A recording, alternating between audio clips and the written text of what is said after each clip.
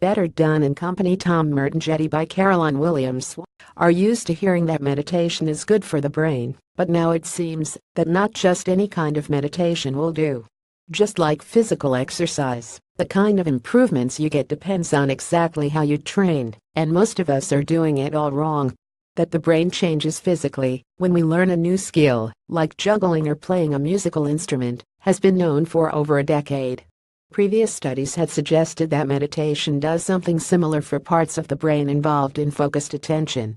Two new studies published in Science Advances suggest that certain kinds of meditation can change social and emotional circuitry too. The research comes out of the Resource Project at the Max Planck Institute for Human Cognitive and Brain Sciences in Leipzig, Germany, and looked at the effects of 3 different meditation techniques on the brains and bodies of more than 300 volunteers over 9 months. Advertisement 1 technique was based on mindfulness meditation and taught people to direct attention to the breath or body.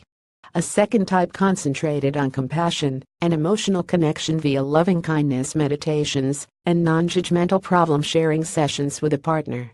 A final method encouraged people to think about issues from different points of view, also via a mix of partnered sessions and solo meditation.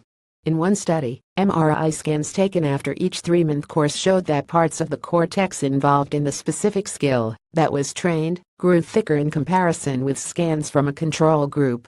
Mindfulness meditation increased thickness in the prefrontal cortex and parietal lobes, both linked to attention control, while compassion-based meditation showed increases in the limbic system, which processes emotions, and the anterior insula, which helps bring emotions into conscious awareness.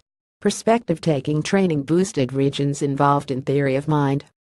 All of the brain changes were matched by improvements in tests of the relevant skills.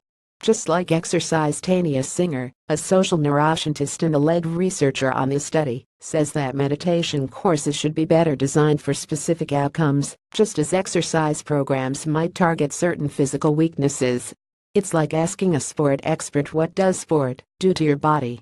The expert would say, "Do you mean swimming or horse riding?" You can imagine mental training being as complex, she says. Roy Cohen-Kadosh, a cognitive neuroscientist at the University of Oxford, thinks the findings are potentially important. We still have to see how it affects everyday life. But if there are changes in real life, that could be pretty significant, he says. He also points out that all the volunteers first did mindfulness meditation, so it is an open question as whether any change depends on first having done some attention training. But, he says, it's progress. A second study looked at meditation's impact on stress levels in the same volunteers. Many studies have reported that meditation makes people feel calmer, but the effects on levels of the stress hormone cortisol have been mixed. The problem could be that meditation tends to be a solo activity. The researchers found that mindfulness meditation alone made the volunteers feel calmer when asked to give a presentation at short notice, but their cortisol levels were no different from those in controls. After engaging in face-to-face sessions with a partner in addition to compassion or perspective-based meditation, however, volunteers showed up to a 51% drop in cortisol levels compared with controls. Singer says this is important because most of the stress that we experience in modern life is social stress, the fear of being judged harshly or falling short of expectations. This kind of stress is linked to mental health problems and disease, and the new findings suggest that mindfulness meditation alone may not save us from it. When it does work, Singer says, it's probably down to the social aspect of attending a meditation group rather than the practice itself. It's not just getting calm that's responsible, she says. More on these topics: brain meditation, mental health, stress.